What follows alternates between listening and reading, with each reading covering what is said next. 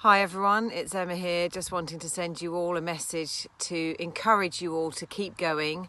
I really understand that the uncertainty within your jobs, especially since the announcement about Portugal being moved to the amber list, is really difficult, and it's difficult for everybody. You don't know whether or not you're going to be flying again soon. A lot of you have already had flights taken off your rosters just at the time when you thought you were going to be back in the air again. And I do understand how difficult that is, and I do understand firsthand, for those of you who have not got jobs to go back to, what that feels like as well. So in the light of Thursday's announcement, I just wanted to explain to you that as a charity, our focus and our purpose is to be supporting the NHS, and we are not in a position where we are going to be making any political statements. We must remain neutral as a charity. I don't want that to in any way translate into an idea that you're not supported or your feelings are not taken into consideration by Wingman. There are better people who can lobby the government for whatever changes they think should happen, such as the airlines and BALPA. They are the people who should be making statements about what's going on, not us.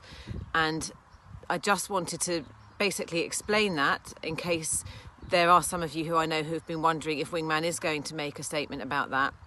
But I also want to remind you that we do understand how difficult things are. We are a family, and in difficult times we turn to our families for support. So I just encourage you to lean on each other, lean on us, lean on me if you need to. And please remember that we do have peer support available to all of you. It's not just for pilots at Wingman, it's for all aircrew. It's free to use, it's there if you need it, and you can access it via our website. It's completely confidential. You'll be speaking to someone who has been trained in peer support mentoring, and I would encourage you to pick up the phone and do that if that's something you need to do. In the meantime, it is hard. The storm is still raging around us at a time when for other people it's past and other people are going back to what they would normally be doing.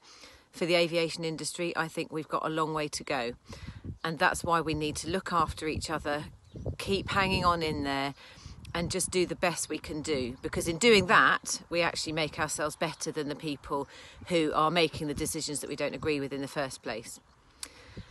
I'm sure that's not going to be a massive comfort to some of you, but I just want to encourage all of you to hang in there, look after each other, stick together, and we will get through this together. And just thank you again for everything that you've done and everything that you continue to do for Wingman.